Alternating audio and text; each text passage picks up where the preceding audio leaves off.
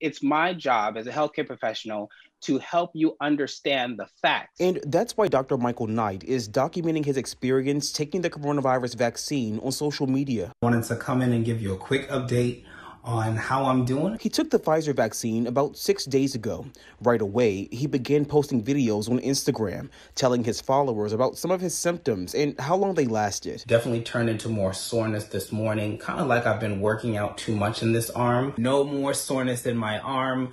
No body aches, no low-grade fever, no fatigue. But I've just gotten so many questions from people, from my friends, from my family members, people who are in, healthcare, educated, who are very scared. And Dr. Knight has taken those fears and questions and tried to help break them down in ways that are easily digestible for the everyday person. The COVID-19 vaccine does not have any viral particles in it. What it does is it gives your body, your cells, basically a recipe to make a protein that is similar to the protein that is found in the COVID-19 virus.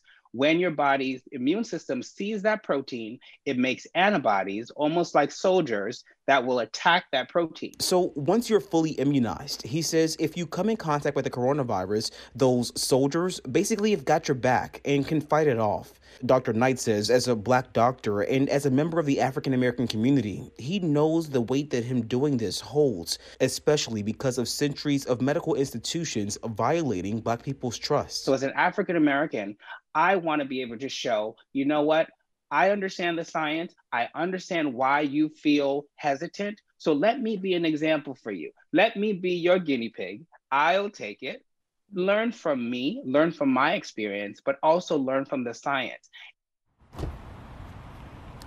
Now, Dr. Michael Knight added that it's important for people to see people who look like them and come from similar backgrounds and similar experiences in the medical world to talk about stuff like this and to validate their concerns so they don't miss out on what he calls a breakthrough in medical research.